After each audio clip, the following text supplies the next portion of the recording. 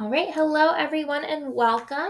I wanted to take some time to go over your options for our coding explorations unit that we are completing.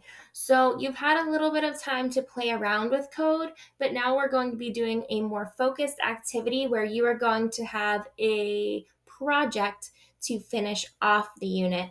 And I wanted you to be able to choose something that interests you the most. So I wanted to briefly go over what each of these things has for you so that you can make an informed decision when you are ready to join one of the paths.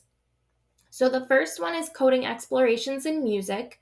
It's going to start off pretty simple with creating beats. You'll work to eventually build chords.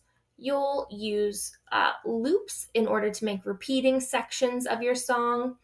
You will then be guided through visualizing a song, and then your final project will be to write your own song. The art explorations course starts off with creating your own memes. You will get to work with some filters, both a face filter and a collage filter.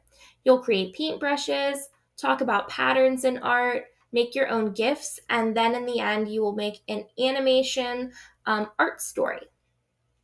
And then your third option is the sports explorations course. So it talks about game events, shows you how to add sound effects, making a shot and scoring in the game.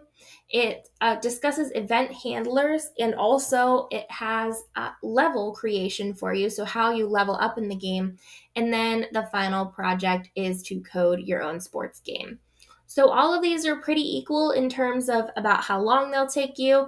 All of them are 2 units, the first being a single lesson and the second containing most of the material.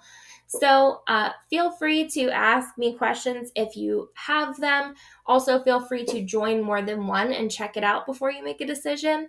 I had some people ask me if they can do multiple courses. Yes, absolutely. I'm never going to tell you no, that you have to do less work, but try focusing on one to start. And then if you finish up, I'll gladly let you try a second.